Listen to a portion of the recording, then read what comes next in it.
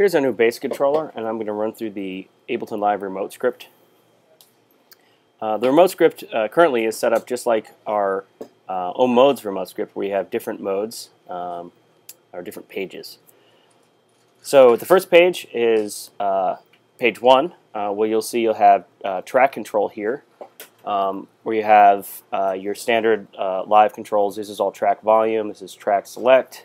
This is always actually going to be your master. And if you're on an audio track, you can go ahead and launch clips. If you are on an instrument, you can record that instrument. Now, if I have clip launch, let's see, I have 2 clips launched here, and I hold down 1, that'll bring me to additional track controls. This is track enable. This is solo. This is arm record, and this is stop all clips.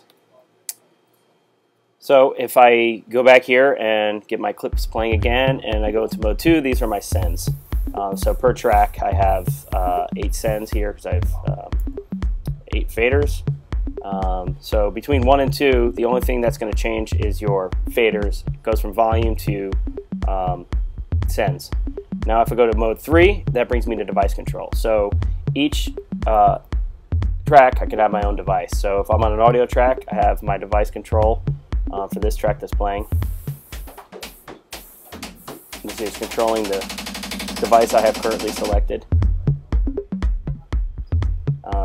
I can still do things like, trigger clips.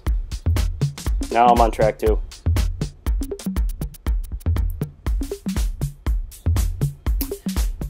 So you can see how this is nice because you can jump between different settings and get different fader controls.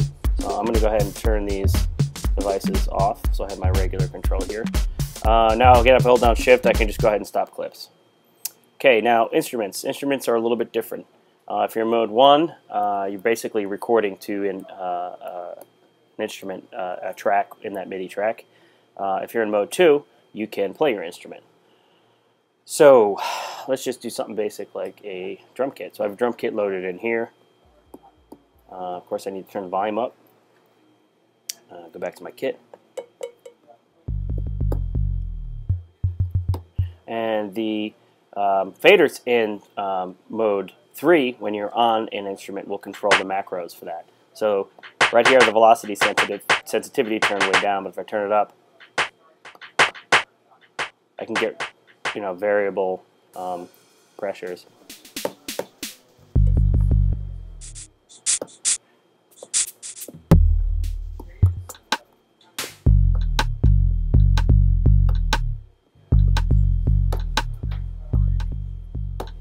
So that gives me all my device control on an instrument. Again, if I go to 2, it's just sends on that instrument. And I can switch between instruments. So this is an audio track, so there's nothing loaded. Let me go to something else, like a keyboard. Okay, so here is my keyboard.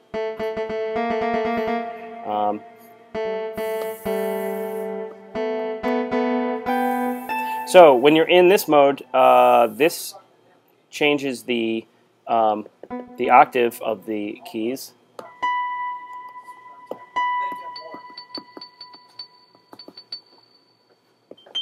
And this changes the scale. So there's multiple scales, and you can adjust the octaves here. The nice thing about this playing surface is everything's really low profile, so you can play straight across. Okay, the last mode we have is the MIDI learn modes. Now these are basically user map modes, so you can go ahead and map anything you want into these modes. So you're not stuck with just the different pages that you have here. So I'm going to go ahead and start a track up and show you some mappings I have made myself. So I'm going to go ahead and trigger a clip.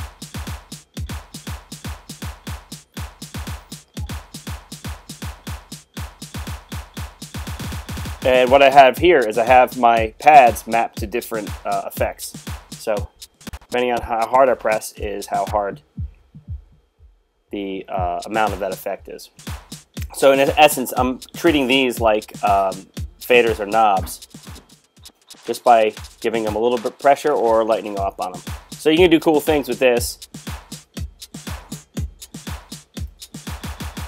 Say I had a beat repeat that I liked, but I go back to one. I got that repeat going. I could start another clip.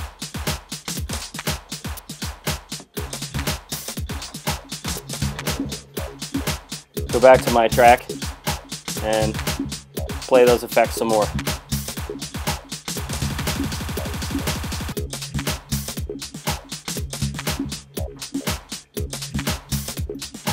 Okay, stop clips. That pretty much wraps up the remote script as it is now. There's some things we're going to be adding before BASE is actually shipping.